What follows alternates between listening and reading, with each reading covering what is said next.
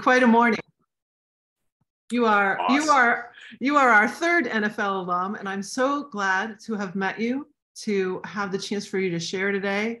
I'd like to just have you take it and run with it, and then we can have organic conversation as we're moving. But share with us anything about your background or how you'd like to introduce yourself, and then you can just launch right in because you have some great content.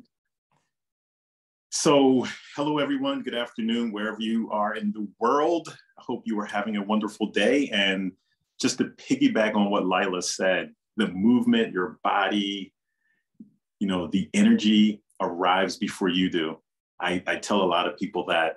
And I think back to my days in high school of being a thespian instead of running track in my junior year. Can you imagine that? What an unbelievable opportunity for me, because it taught me presence. It taught me how to be on stage. It taught me how to communicate and interact with others in a different way other than playing basketball or football or any of those types of things. So my experiences from high school taught me a lot.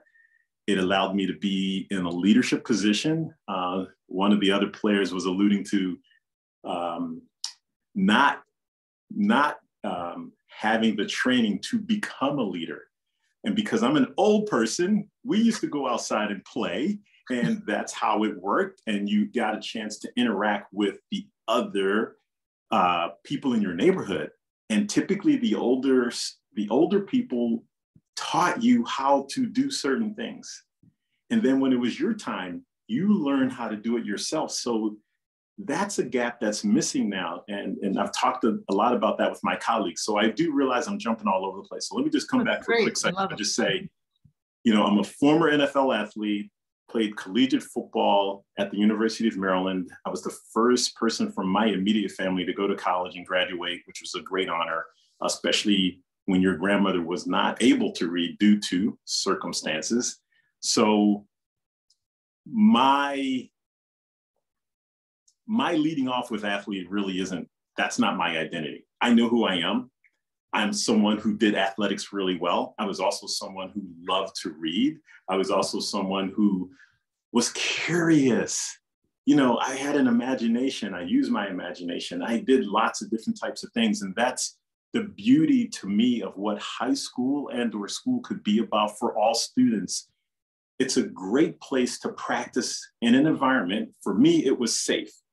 Mentally, physically, emotionally. And I do realize now in the space in which we live, there's a big difference, but hopefully we can get back to that place to where it's safe emotionally, physically, mentally. I can't say spiritually, but we all know that's an important component of all those things. So I understood who I was, and I credit my parents. I also credit my faith. That was a big part of me. So I'll throw this out to you. I fasted right before going into my 9th grade high school year. And for me, it taught me focus, discipline, committing to something despite not ever doing it before, and just with a beginner's mindset. And that's what you need when you play a sport. Sometimes we don't know how to do things, but that's why it's important. Failure to me is on the same side of the street as success, only success is further down the road. So you have to continue to go in order to get there. All of us at some point probably rode a bike. We probably started with training wheels. You probably fell off and you immediately hop back on. And you fell off again and you hop back on. No one needed to go, hey, try that again. You just did it automatically until you were able to stay on that bike without the training wheels. So anyway, long-winded introduction. I was hoping I was thinking this was going to be, really interactive because we just had a great conversation when we first met. And oh my gosh. And we can be interactive. And actually, I do want to interact for a moment because you talked about beginner's mindset. And the dean of the students at Columbia, he just retired. When he speaks to students when they come on campus, that is his speech. You are all here to be in beginner's mindset, because some of you think you know everything and you do not, right? He's really big on that. And so I got to hear him speak several times when my son was there, because I went to the family things, I got to hear him. He was such a great speaker, but he would always go on beginner's mindset. So I love how you started with that, because I think it's powerful. And when we're all, Leela and I talk about this, if we're in know-it-all mindset, we miss out. Absolutely. So to all be in beginner's mindset, we can all now learn from things. And so, yeah, tell us a bit about like who you coach and how you work, and any specific tips or tools you'd like to share today. So the beauty of who I get to coach, it ranges from those in the high school age group up to our age group or beyond. And I love that because it gives me the flexibility, and it gives me the opportunity to work and see younger people who are just starting off, maybe thinking about, I don't know what I'm going to do, how am I going to do it, versus the other end of the spectrum where they're like, oh my God, I can't stand doing this. And it's just interesting for me to be able to see and experience that all the time as a reminder. And that's why I love it. I think sometimes, especially those of us in the older age group, we lose track of what it was like when we were younger. We lose that beginner's mindset, so to speak. So a quick story. About 5 years ago, I was taking yoga for the primary reason of the movement, what Lila just talked about, and loved it. And I would always ask questions. And someone said, one of the instructors was like, why don't you just take teacher training? I'm like, teacher training? What's teacher training? And they told me what it was. And I'm like, okay, I'll do it. So I became a certified yoga sculpt teacher and did it for 4 years. Now, when I signed up and I went to my first class, I was the oldest person in the room. I was the guy with the best tan, the best permanent tan. I knew you would like that. And I like to make fun of race. So that's my way of making fun of those labels that we always adhere ourselves, and I try to get away from. And what I realized as I was in that class and going through it, those were things that the stories I was telling myself. When I got outside of that, I was able to learn and grow with everyone else, despite Sanskrit was not my first, second, third, or fourth language. It was a complete new language. But the beauty of it all was the other students were there to support me and help me. And that's the community aspect of things. And that's what we're missing right now in a society is we're not listening. We're not listening to be understood. We're listening just to be heard. And I'm trying to operate and model listening to understand where people are coming from. Okay. So I guess one of the tips I would say, just as an overall tip, is we have 2 ears for a reason and 1 mouth. Try to keep this closed more and listen more, but listen at the various levels to make sure you understand what's being said and what that person is really trying to convey to you. Mm-hmm. Yeah. I do a lot about that because the stress response will actually prevent us from being able to listen. Yeah. And so like if I'm working with a parent and they say, I'm so frustrated, I tell my kid to take the garbage out. They don't take the garbage out. I go, if they're in fight or flight, they didn't even hear you say it. And it didn't lodge in their hippocampus. They're not resistant and pushing back. They actually didn't hear you. And so it's cool when you can really open that all up and you get to start to hear. So yeah, our hearing is so important, and really listening is really powerful. The other part to that is we have an attentional filter. So things are happening, unless it's prioritized in our psyche, we aren't even aware of it. And Levinson, who wrote the book, The Unorganized Mind, talks a lot about it. It's pretty heady, but essentially what it comes down to is what's important. And I just forgot the other one, but if you check out the book by Levinson, it's a great book.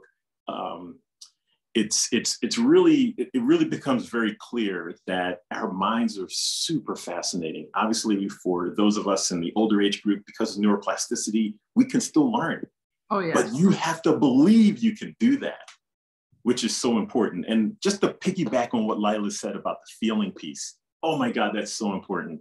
So important. And one of the exercises I used to do when I played sports was before a game, let's just say basketball, before I played that game, ahead of time. Of course, we practice as a team and individual, but I would see myself playing the game and how I would perform, and then visualize all of that. And then the feeling of taking a shot and seeing the ball go through the basket and playing defense. But when you have that feeling and then you get out on the court playing that game, you've been there before, you've already done it. So it just puts you in such a place of preparation and practice, which is really what sports does very well, the repetitive nature of preparation and practice and game planning. I think football, of course, I'm a little, I favored football for particular reasons. One, because of the numbers, the sheer numbers, and having everyone come together. It's a beautiful thing. The aspect about it is the coaching and the community piece, because when you're competing against someone else that might be in your position, in some respects, they're helping you. They're helping you get better, because the better they perform, the better you perform. And that raises the level of everyone on the team. So that's why I love team sports. That's why I love football. But like I said before, it was not my identity. It was just something I did really well. Yeah. When you and I were talking earlier last week, I really loved what you were doing at University of Maryland and with the career prep. And I would love to share that, because Teg is going to speak after you. And I would love for you to share the challenges you found when you were putting that program together. Could you do that for us? Sure. So, I worked as an associate athletic director in the position, at the University of Maryland. So having played there, it was an honor to be there. It was an honor to be a part of it. But more importantly, my experience as an athlete, like I was involved in other parts of campus. I was chosen to be a part of the Chancellor's Advisory Committee. And it was a pretty small committee, the chancellor and 3 or 4 other people from other parts of campus. So my way of being was being involved in every aspect of campus. Well, a lot of times when athletes get on campus, they stay pretty much in that own little bubble. And you think about it, I don't know, at most universities, there's 16 teams, 17 teams, depending on whatever their makeup is. So there's at most 1,000 athletes, but typically under 1,000. So that's a really small percentage. And when you're only hanging out with that small percentage, I call that groupthink. You tend to do only what they do. I didn't do that. That's not how I operated. So when I worked at the University of Maryland, I affectionately called it life after sports. The biggest challenge is coaches. Coaches are the big challenge. And because I didn't have the authority or the power to mandate the students' attendance. And there were a couple of programs, when you're putting on a career fair specifically for athletes, or an event specifically for their mental well-being, or an event for sexual assault and rape prevention programming, or something of that nature. In all my years, we only mandated one event that everyone had to attend, including coaches, and it was in that realm of sexual assault and rape prevention programming. And of course, that's something that's near and dear to my heart, because all of us know someone that's been impacted by that. And I'm not going to delve into that, but that's something near and dear to my heart, because I've had a student call me just 2-3 years ago and had to listen to that story and support that student. So the challenges are just sometimes it's contrary, because the coaches are trying to win. That's their primary job. The athletes are trying to win at that sport, but they also need to win at life and preparing themselves for life. And at that age, as we all know, their brain isn't fully developed. So they get pretty focused in on that one thing, and they aren't expanding their minds. So that's where the mentors, that's where the coaches, that's where someone like myself would come in. But it was pretty frustrating not to have student athletes attend the functions like they should. And then, of course, 4 or 5 years later, when they're transitioning, they're like, oh my God, I wish I had done that. I wish. And that's something, obviously, that's the beauty of age for us and experience is we put these things in place for you to benefit because we are hearing from others who wish they had done those things. So it's something that's even happening at the NFL level. I was in LA for a mental health certification course through the NFLPA, and there are athletes who just been in the league 5 years and they aren't transitioning well. So and it's not that the NFL doesn't have programs, they have it. It's the focus.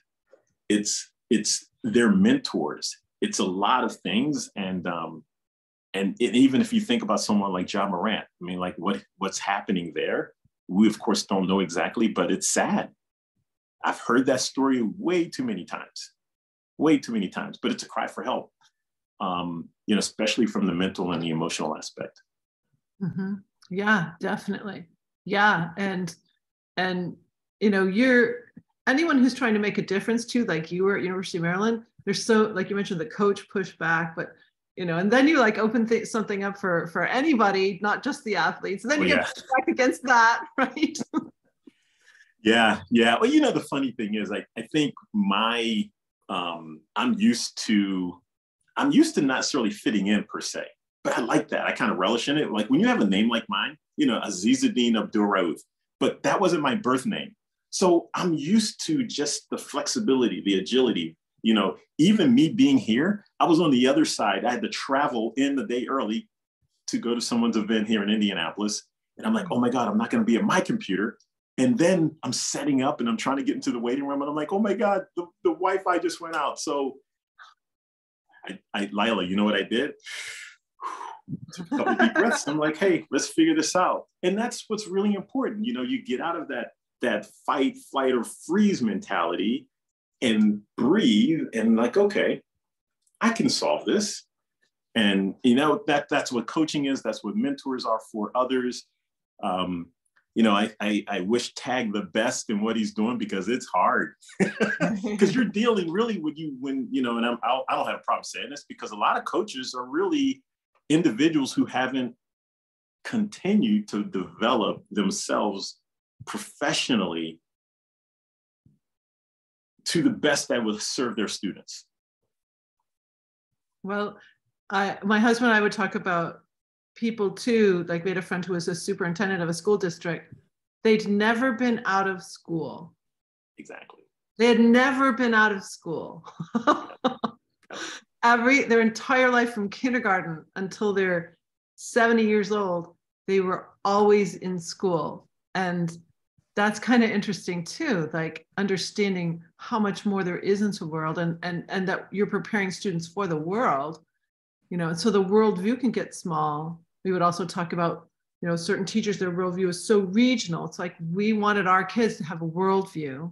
Yeah. So we did so much at home to like open up that worldview and make that a real part of their lives. And it has to be intentional. That word intentional has been popping up a lot today. And so, yeah, powerful. So, Elle, when I taught yoga, the first thing you do is you start with the intention. You set the intention for the class. So intention is clearly really important. And when you do that, even like what Elle said, what Lila said, when you prepare, when you set yourself up for success, that's intentional. You get yourself into the routine that's going to be best for you, whether it's moving your body a certain number of times a day, or how many times a day you're going to do it. Super important. Mm-hmm. Absolutely. Yeah.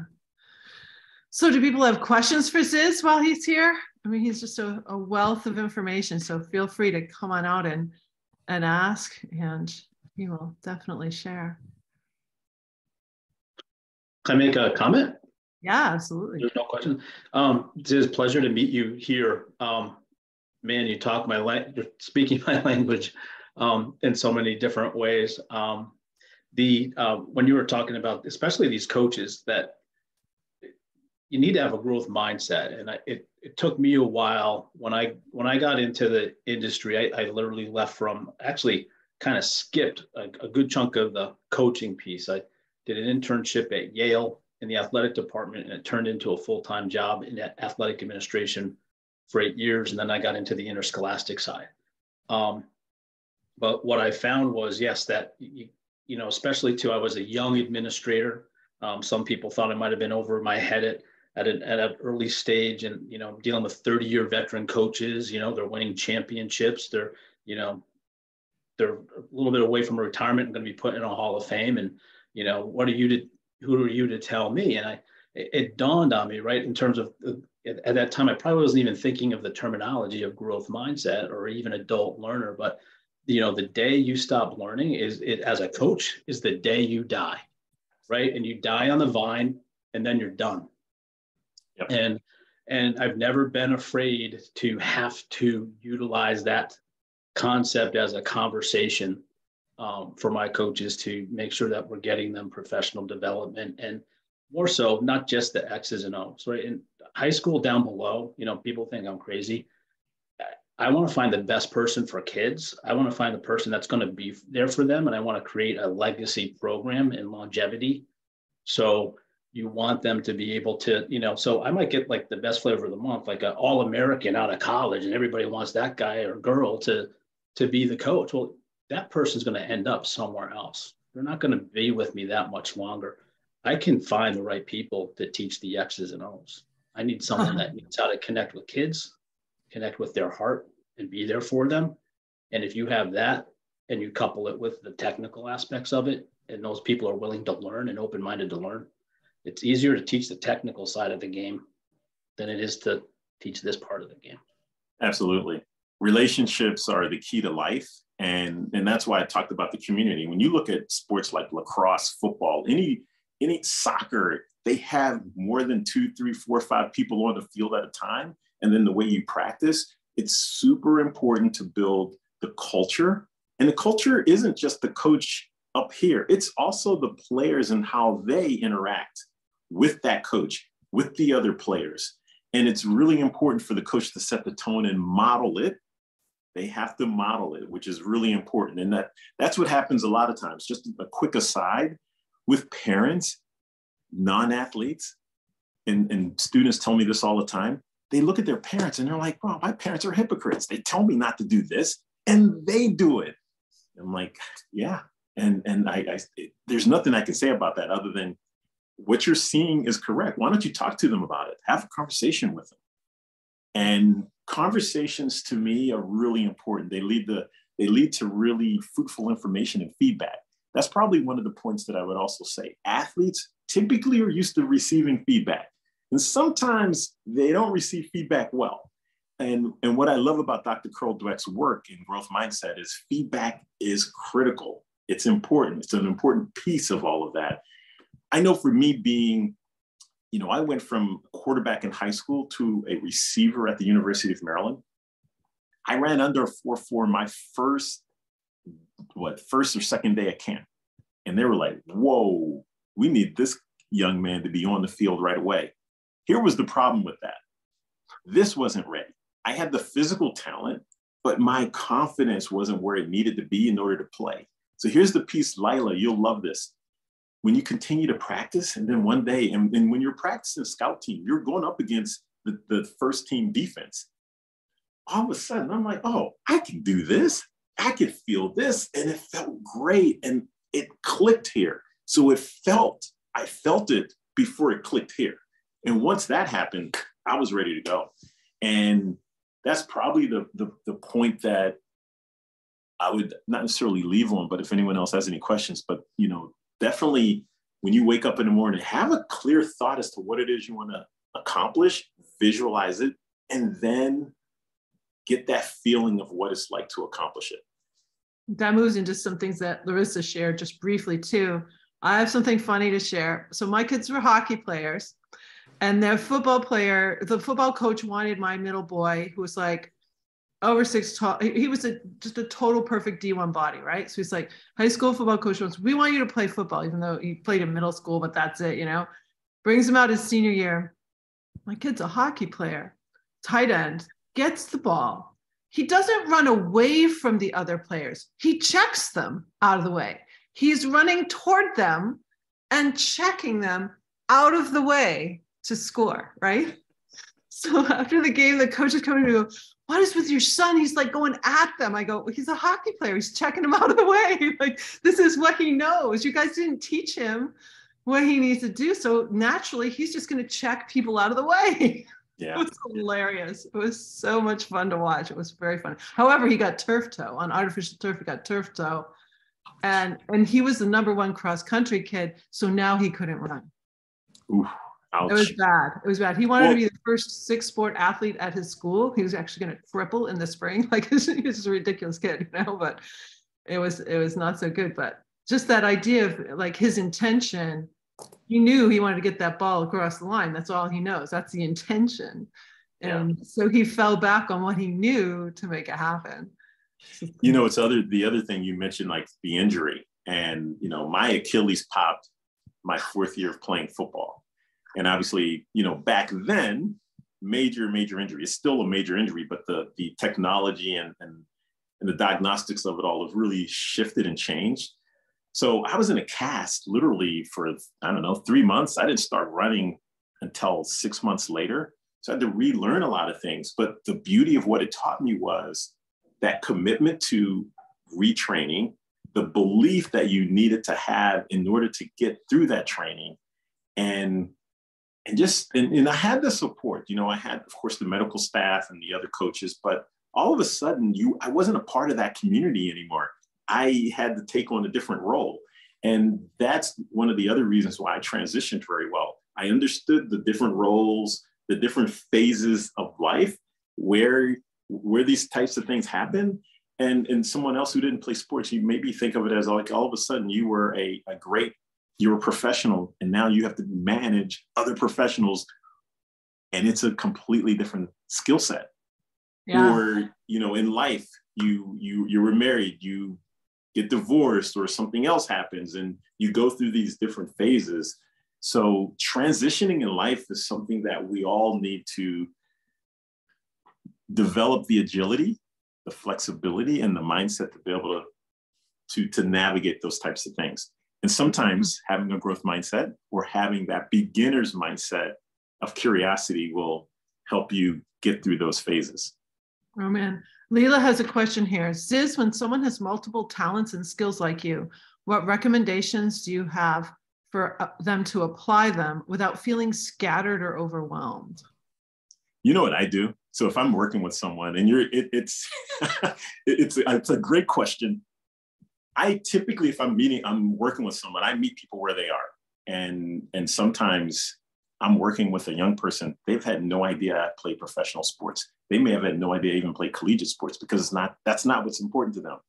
I just arrive and I listen to where they are. So I would say my skill sets, the intersecting point is that human connection and applying communication skills to all of that. And of course, you all talked about this earlier about the nonverbal, being open to learning and receiving versus, you know, maybe talking too much. But it's I think in the world in which we live today, having multiple skills allows you to do different types of things. And I look for that thread, and that weaves in between all of those things. And the thread for me is people and relationships. Mm-hmm. That's really beautiful. Yeah. I mean, and when a door closes, another can open. I was injured in high school, and the opening for me, I couldn't leave the team. We had 26 distance girls alone. I said, can I help? So I apprentice coached. That put me in a whole different thing. And then I couldn't run when I went to Michigan. I got recruited to row. What a cool sport. Yeah. And then I made the varsity boat in 3 weeks. Like, suddenly my whole life changed. Like, I couldn't have planned that. I couldn't have figured that out. But I didn't let my injuries stop me from being open and exploring and saying yes to things, you know? But sometimes people have injuries take them out. I've seen it over and over. And that's where our coaching can really be of help, is when someone is in the pit. They're injured, something's not happening, they feel stuck. And Leela says, great insight. So, well, thank you so much. This has been fantastic. And it's such a great lead in. I didn't even plan to have Tig follow you, but we have two ADs, you know, former assistant ADs like following each other. I think it's fantastic. And I'm just really, really, really grateful for you giving us this time, Ziz. It's very great. Thank you. Thank you. My pleasure. And nice meeting you all. All right, we will stop this one.